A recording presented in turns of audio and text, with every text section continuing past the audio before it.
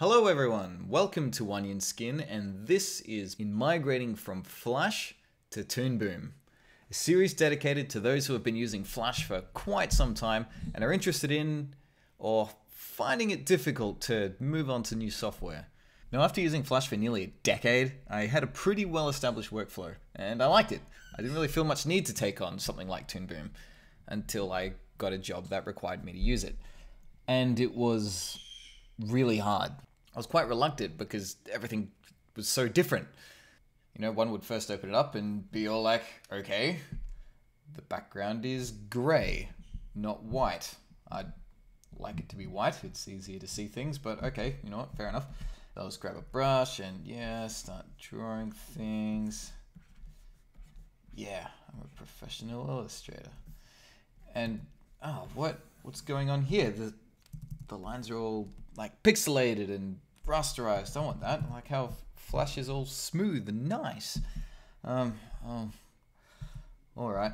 Anyway, so I suppose I'll go and select this guy and just,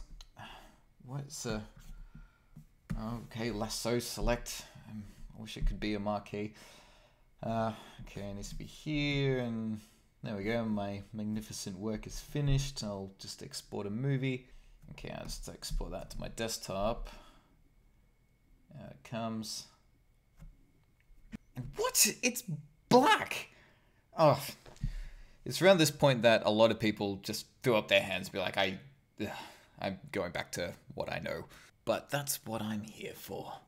It took a while before I eventually decided to bite the bullet and just forgot everything I knew about animation prior to Flash and learnt it all again from scratch, from the ground up.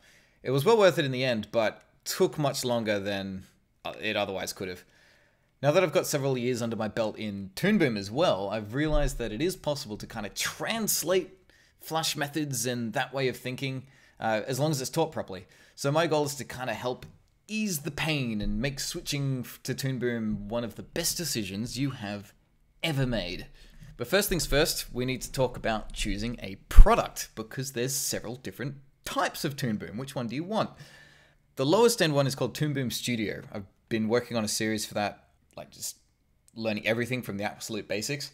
And it's the closest equivalent that these guys have to Flash. It's got all the same kind of similar features, but arranged a little bit differently and doesn't tend to crash quite as much. But I'd mainly only recommend it if you're getting into animation for the first time. If you're trying to choose between Flash or Toon Boom Studio, I would say that. But if you're an avid animator, you've been doing this for a long time, and you're deciding, okay, now it's time to take this a bit more seriously, I highly recommend Animate Pro, and that's because it tends to be the best balance between power and price. The topmost end one, Harmony, is like the leap there in cost is quite extraordinary for only like a handful of features that really aren't that important and you're probably not going to use. Whereas the difference between Animate and Animate Pro, it's not that big of a price difference, but what you gain in Animate Pro is just insane. Like, it suddenly leaps into After Effects levels of what you can make visually with different effects and compositing techniques. So that's what we're going to be focusing on.